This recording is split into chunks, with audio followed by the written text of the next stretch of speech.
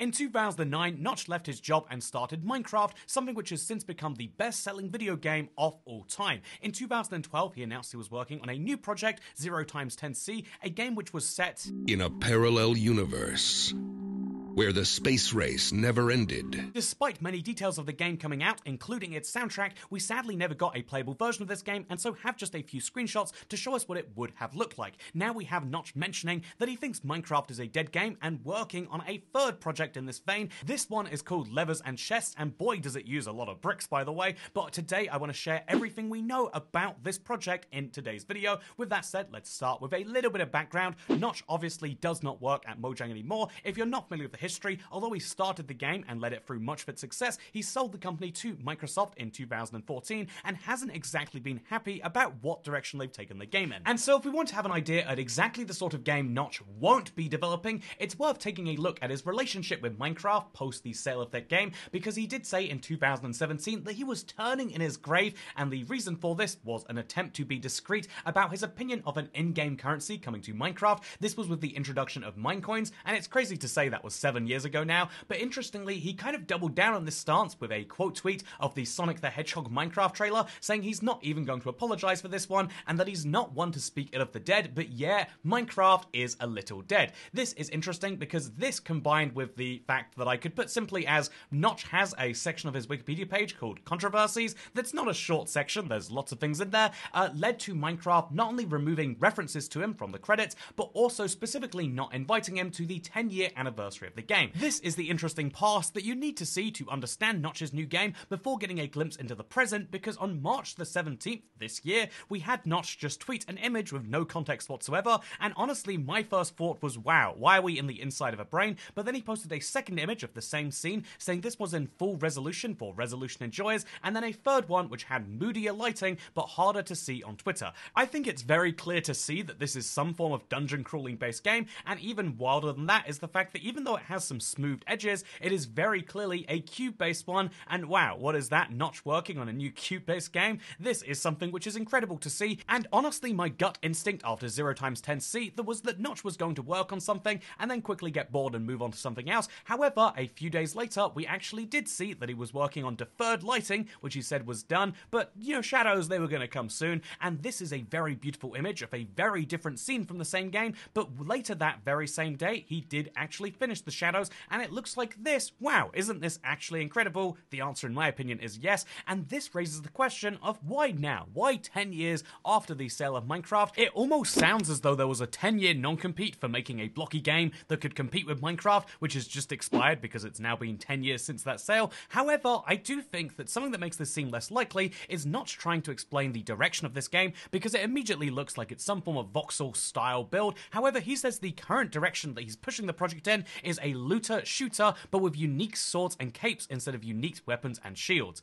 Borderlands with D20s, if you will. A little bit of D&D influence in there. He then replies that it was pointed out to him that this was Diablo, and he replies, yeah, but like in first person? Okay, fine, I suppose Diablo is an inspiration now. And it's interesting because, first of all, this is another piece of proof that Notch uses a lot of Twitter and actually reads his responses. Almost every single source from this video came from Twitter, because that is where Notch seems to post the most, and it's also where he seems most open to posting almost anything, such as, you know what, if I switch the engine over to being tile-based, a la Ultima Underworld, I could do super cheap ray tracing for the shadows, heck, I could even have multiple blocks per tile, and oh no, that's just voxels again. And the funny thing about, oh no, that's just voxels again, you know, he's worried about making basically another voxel game, is that he basically ended up saying, okay, we're going to voxels, because a few days later he says he has to render 65,000 mostly overlapping full-size voxel arcvilles before my monster computer started dipping below 100 FPS. I think voxels are a go, and that is indeed him confirming that this is going to be a voxel game. He wants to test it on mortal hardware because it's running in WebGL, it sounds like,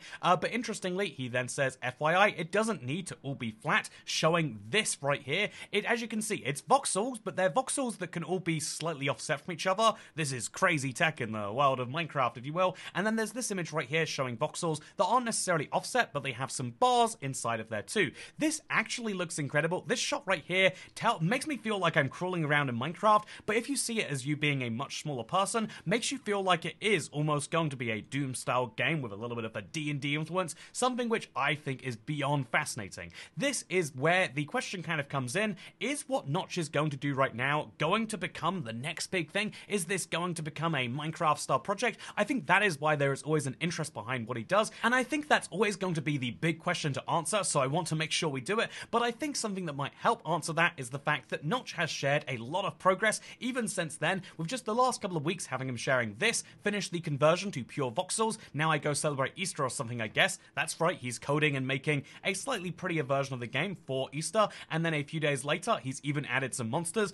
These are actually just, temporary placeholders from Doom, it looks like. Literally, that is a Doom-style enemy, but then you can see that a step even further is deferred local light sources, rendered as inside-out cubes, of course, which is beyond bizarre. Lots and lots of interesting game development stuff happened here, but the end result is something that looks like this, which has in the top left right there, levers and chests pre-alpha, which confirms that this isn't just a fun programming project, this is something he intends to take the full course into being some form of playable game. And it's funny that I mention that because almost always when programmers get really deep into making games, they work on the technical side first and the game is kind of secondary, and you can see that with this image right here showing 144 FPS, but interestingly, in this very last image he's posted of levers and chest pre-alpha, it's at 240, so you can see performance was a huge incentive and part of developing this game. But yeah, there is some more stuff we need to talk about regarding this, but I think one of the first and most important bits is this really going to happen now? Like I said earlier, there is this almost skepticism that I think you should have when someone announces a new creative project.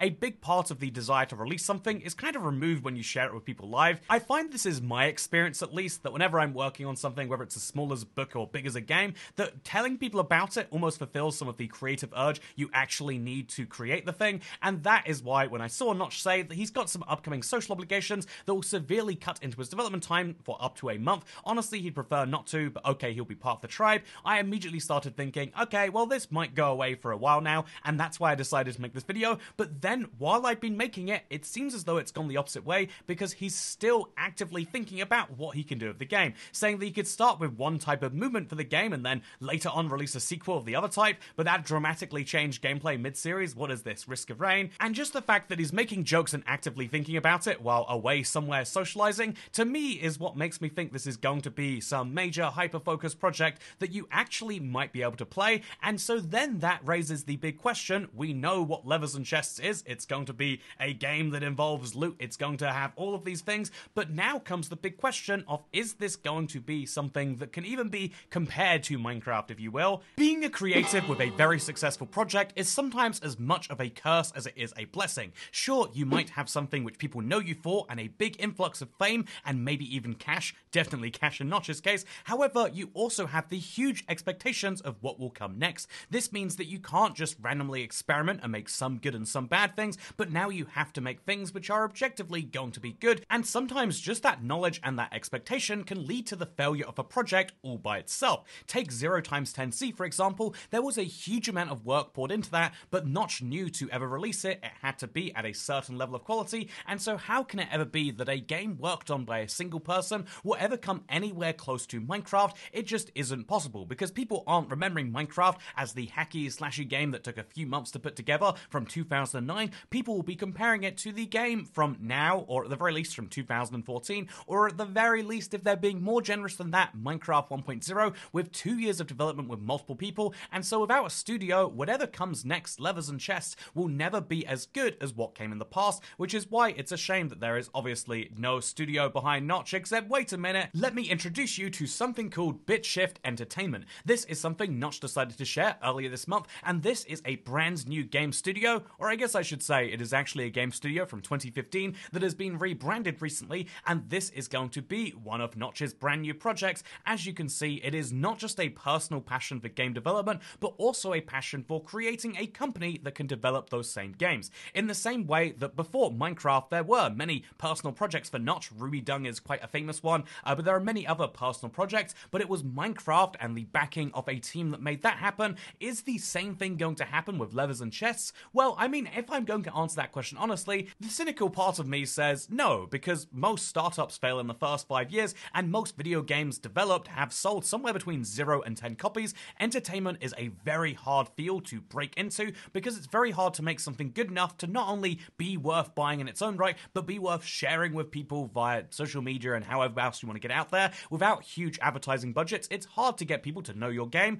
unless, let's just say hypothetically, you were a giant figure that was loved by a large number of people, but also hated by a huge number of others. I don't know why they'd hate you, it's nothing to do with that huge controversy section of your Wikipedia page, but let's say there was a huge number of people that were following you, either hoping for your success or your failure, but in either case, definitely hoping. Let's say you had millions of followers across your social platforms, and let's say that you had experience with actually creating one of the most successful games of all time, and even finding people to develop it while you weren't personally doing so. Well, I think that would be a recipe for success, and so is that what Levers and Chests has behind it? I think the answer certainly could be yes, but I don't think it's going to depend on anything to do with just the feelings and the vibes, but instead it's going to be about how much love, time, and attention is actually put into this game between now and its release, and also, perhaps far more importantly, if there ever is going to be a release. Is there a great track record from Notch on that? That's the question you have to answer, and although at this point a lot of people are going to take this as a like, well,